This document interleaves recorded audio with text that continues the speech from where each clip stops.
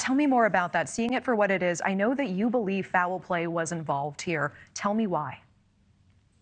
Well, I mean, when I arrived on the situation, it seemed weird that they were trying to claim it as a hit and run, but there was no tire marks on the street. There was no car parts or along the road.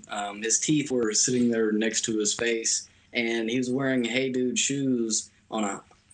If he had gotten hit by a car going 65, 70 miles an hour, it just doesn't make sense that the situation looked like it did. What do you think may have happened that night? Have you gathered any details on your own? Where is your headspace about this? Well, they classified it as no longer being seen as a murder case, which is, if you look at it as being premeditated or being planned out, then okay. But the situation obviously is not a hit and run, so there had to have been either an accident or maybe some sort of other sinister situation played out and is now getting covered up. But regardless of that situation, 8 months later, we want to know what happened, and we know what it's not, but we still don't know what it is. Have they explained to you and your family why they don't think that this was a murder? No, they just released. All we received was that quote from them that it is no longer seen as a murder investigation. And it does make sense, just because I don't see somebody planning this situation out against someone as loving, as caring, and good to get along with as Noah. I really don't see anybody planning a situation like this happening. So the next line is maybe an accident occurred, or maybe something else happened that night under the influence of alcohol, and they got scared, and now they're wanting to cover it up.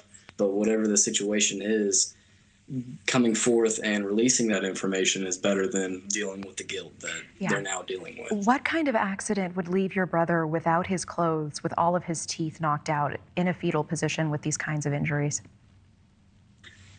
That's kind of where we're at now, is trying to figure out what kind of accident would cause that. We've had other medical examiners look at the autopsy, and they've gotten torn on the situation. They couldn't really understand if it was a car accident where maybe he had fallen out of a car, or whether or not he had gotten beaten. Obviously, when they say on there multiple blunt force trauma, some of those injuries, it just doesn't seem possible that he would have fallen out of a car. But it also deals with just leaving everything up in the air, because we don't know. There's not enough information on that medical document. There's not enough information available to really figure out how this damage occurred to him and in what order did the events play out. After all these months, someone perhaps knows something about Noah's death. When I spoke with your sister Madison last night, she told me she believes that someone knows something and is not coming forward, specifically that something may have happened at the party Noah attended the day of his death. Do you share a similar belief? Absolutely. It just seems bizarre that so many kids are around at the scene and nobody knows anything. Somebody had to have known something. Somebody had to have told a friend that they know. And now more people are hiding the secret and are now having to deal with this. And that's what drives me insane, is I can't wrap my mind around having to deal with such guilt every night, whether it's my own guilt or that somebody else had a part in the situation. It just seems very bizarre. And as time continues to pass and these interviews continue to play, I know it has to be eating them up inside. Yeah. What is your message to them tonight, very quickly, to people who may know something?